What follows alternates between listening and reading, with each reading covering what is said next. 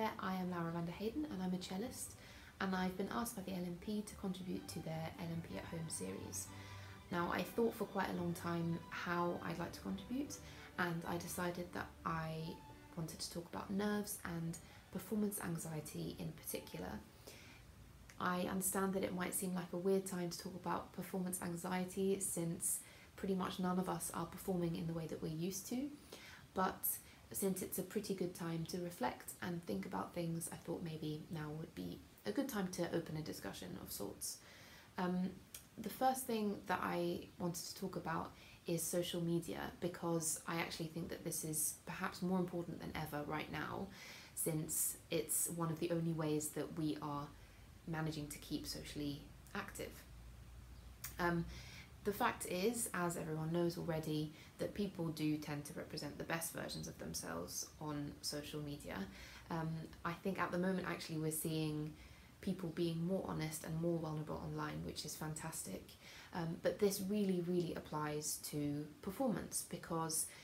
I don't think many people are tweeting just before they go on stage how sick and how terrible they're feeling and how nervous they're feeling. So I think it's really important to just keep reminding yourself that there are many more performers out there who get incredibly nervous before performances than we realise or than we know, because they don't broadcast it. And I certainly don't broadcast those moments for myself, and maybe I should start, I don't know. The other thing, of course, is that telling people how nervous you're feeling does sometimes break the spell a bit for an audience. I heard recently that actors often need a paper bag to throw up into before they go on stage, but you would never guess that, and you in a way wouldn't necessarily want to know it, because once they got on stage they look incredibly confident, and that's the illusion that you want to believe in as an audience member.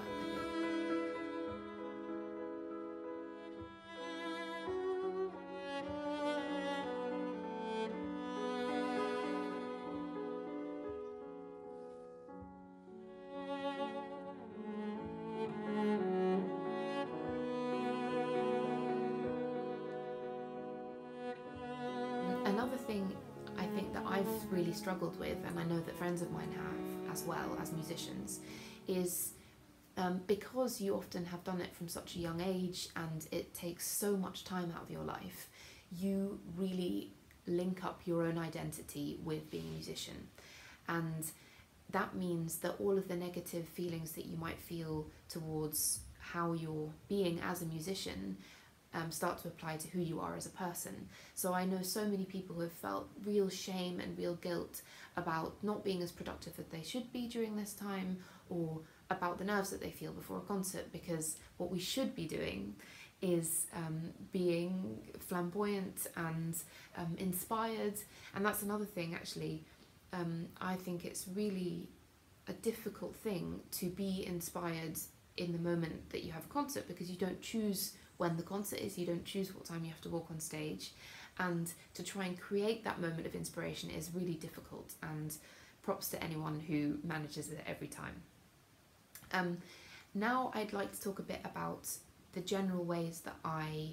try to help myself when it comes to nerves and performance anxiety. And one of the things that I thought about when I was trying to break it down as an issue was that often when I feel most nervous is when I haven't connected emotionally enough to the piece, and I'm focusing on the wrong things, I think, or the wrong things for me personally. Another disclaimer, of course this is all personal to me and everyone has a different approach to these things. And one of the pieces that I actually felt I was doing this with was Haydn's Cello Concerto in C major. Because it is such a beloved piece and played so much, I started to lose sight a little bit of my original feelings towards it, and I started to focus in on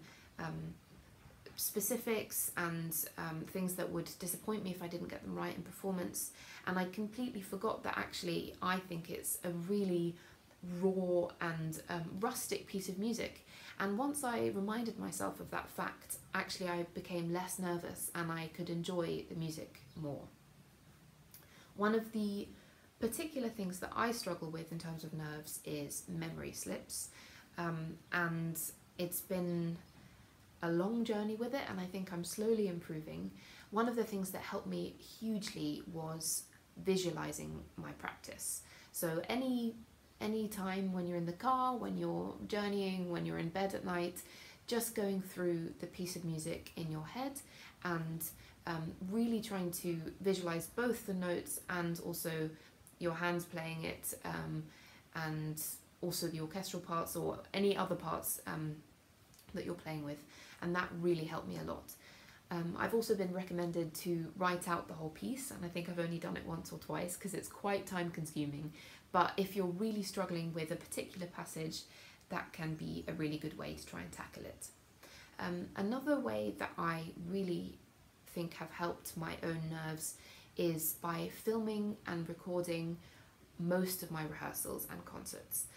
At first this is really daunting and really horrible, and as I was saying before about the identity, you just think, you overanalyze everything. But once you get used to hearing yourself, you can start linking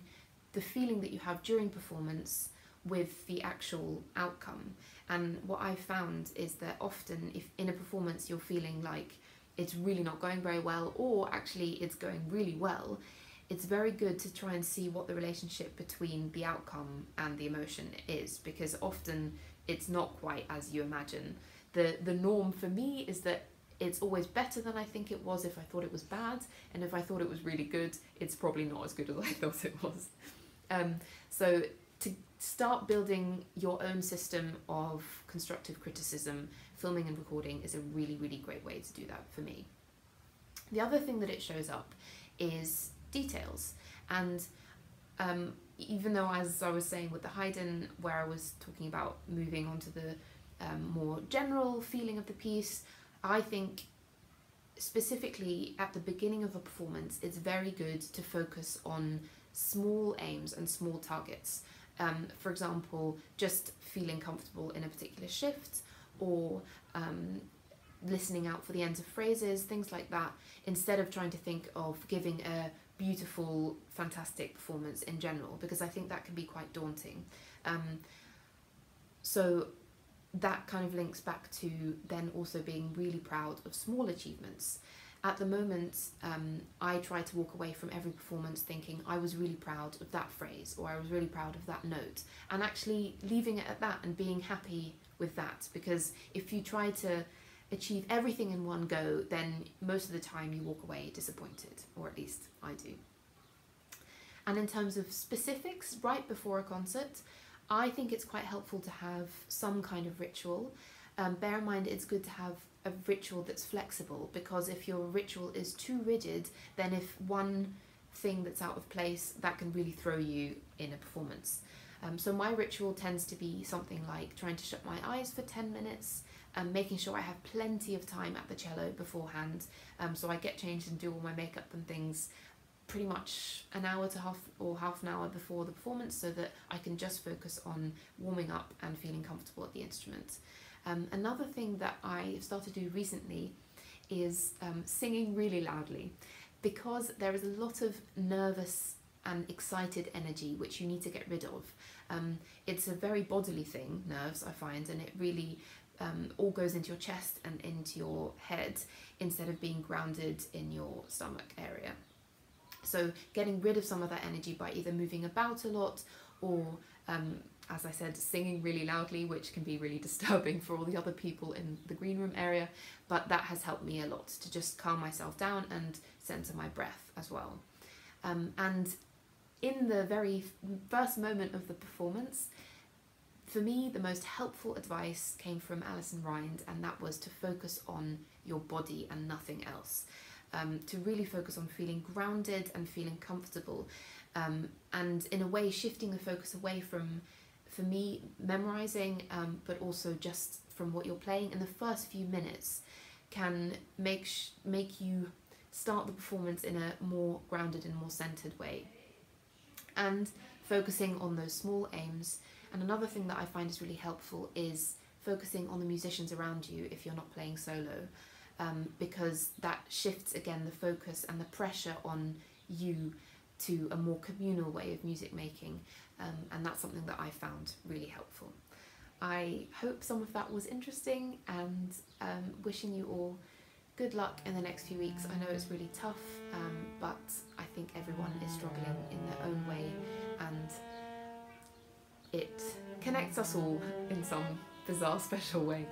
Thank you for listening, and lots of love.